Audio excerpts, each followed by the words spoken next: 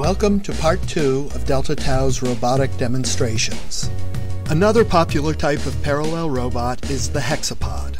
The product controlling this robot is the Geo Brick LV, which is the sister product to the Geo Brick. This robot uses 6 channels of the Geo Brick LV's 8 possible amplifier channels to drive its 6 brushless servo motors, which are attached to lead screws that change the length of each of the robot's legs. The robot changes the lengths of its legs to manipulate its end effector, which is a mirror attached to a platform that the robot uses to redirect a laser beam. In this demo, the robot directs a laser to trace the outline of the Delta Tao logo. After tracing the logos, the robot shows off in freestyle mode, gracefully drawing patterns with its laser.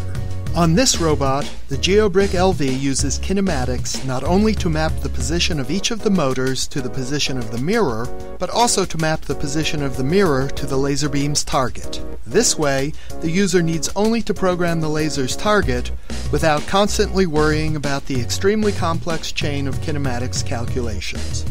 The Geo Brick LV has the same features and general form factor as the Geo Brick, but is intended for applications requiring a low-voltage DC bus.